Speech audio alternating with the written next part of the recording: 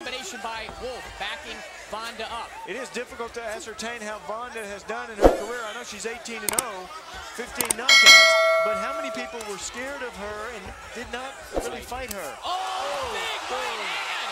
One punch! That is it! Forget about the count. It is over.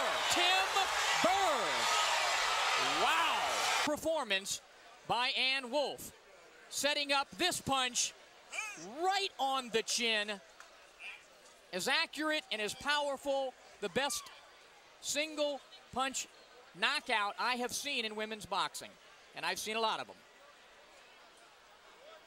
Oh, man, that hurts. Oh, good uppercut by Jackson. Another right hand lands. Body shot almost knocks Lee through the ropes.